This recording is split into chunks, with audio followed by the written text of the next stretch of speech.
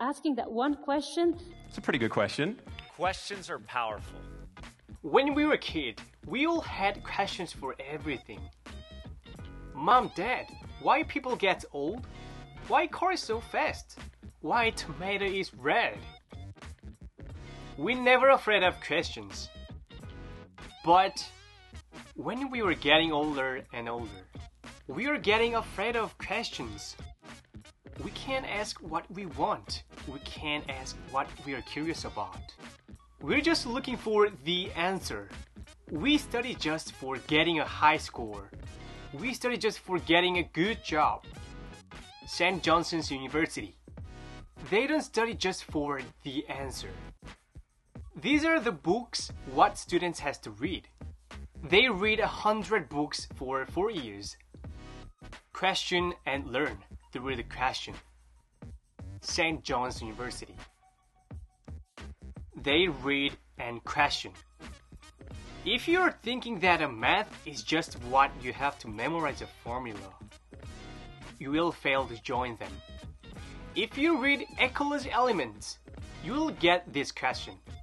Definition 6. The edge of surface are lines. Do you agree? They're not gonna ask you the answer. They're gonna ask your opinion. And you will learn how to question and learn. The icon of revolution. Google. This is how Google teaches employees about a revolutionary mind. The system that everyone can question about everything. They question and evaluate questions each other. If your question is good, you're gonna get stars. If you get the most stars, your question is gonna be sent to executives. Now we know why Google has the system for questioning. The question is important. Why the shape of moon changes? Why the earth is just flat, not round? What if I drop a heavy stone and a light stone at the same time? What will fall first?